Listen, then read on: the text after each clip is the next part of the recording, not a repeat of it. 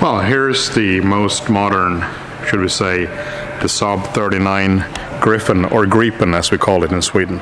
It's the organ here for SaabsUnited, being in the Swedish Air Force Museum just outside Linköping. The plane in the background here is a what we call a 5th generation plane, all in stable, front moving canard wings. You can see here that it's movable up and down. Air intakes, of course. 3 pylons here. And this plane has served as a test plane. That's why it's painted the way it is, and that's usually the case with test airplanes, that they are painted black and white so they easily can be spotted on those high-powered cameras and things that they utilize when watching the plane from the ground and so on.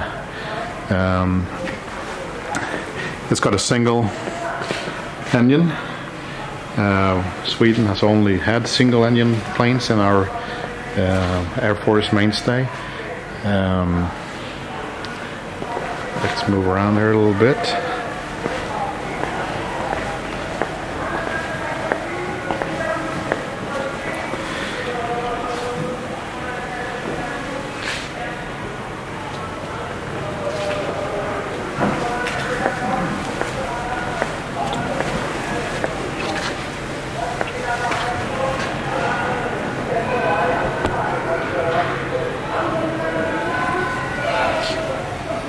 It says, warning, raketstol, rocket chair. And fara means danger. And of course, again here, the emblem of the Swedish Air Force.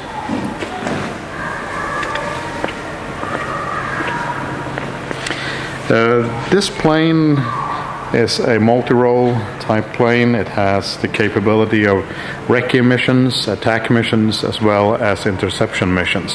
And that's why it's also called in Swedish, JAS, Jakt, Attack, Spaning.